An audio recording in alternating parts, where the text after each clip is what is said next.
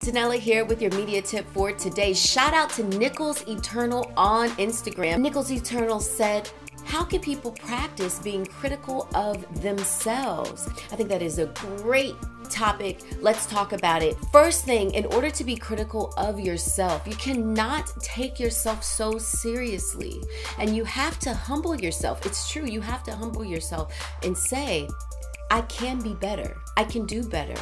And when you are evaluating yourself, ask yourself, in what ways can I be better? Because let's face it, we can't be perfect. No one is. But we can be our best self.